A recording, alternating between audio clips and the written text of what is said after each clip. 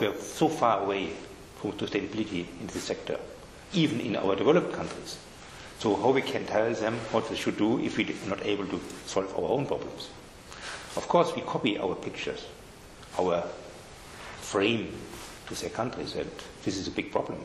So clearly, we know in the meantime we had made mistakes in the last 40, 50 years, dramatic mistakes, costly mistakes, and so we have to tell them don't repeat them, but they do it only faster. They should not build an infrastructure for road transport. They should understand a city like Beijing, like Shanghai, like Singapore.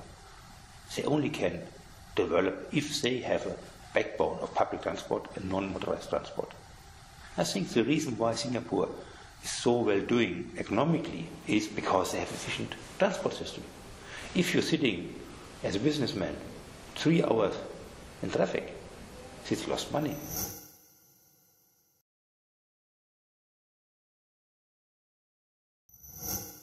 We have seen now in Asia, the ADB is starting a big project on investment for infrastructure. And of course, they don't finance not only any more roads, but said, okay, we have to finance BRTs. We have to finance non-motorized transport systems, which 10 years ago wasn't existing in their mind at all. So we have a huge change, and huge amount of money is now collected by ADB. They have a plan of billions of dollars for the next 10 years to invest in the Asian countries to promote better, more sustainable infrastructure.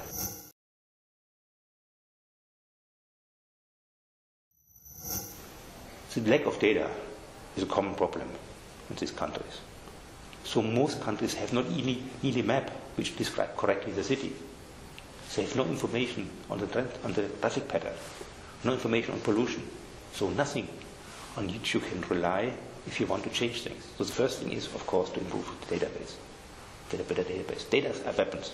Therefore, we need information to convince people that something is going wrong.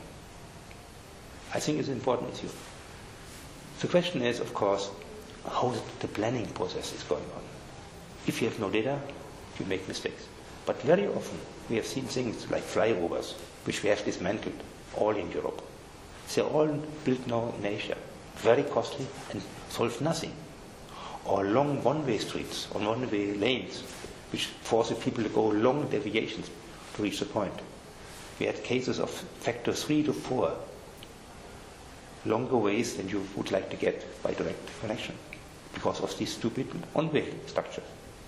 And the people argue the traffic is flowing, which is ridiculous, because if you have double of the time, or the distance, of course, double of the cars on the road. It's very simple.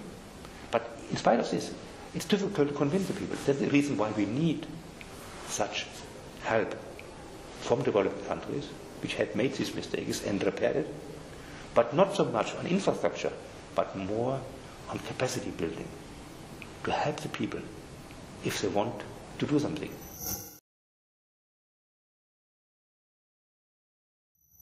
The first mistake is, this is the goal of politician makers. The goal should be of the people.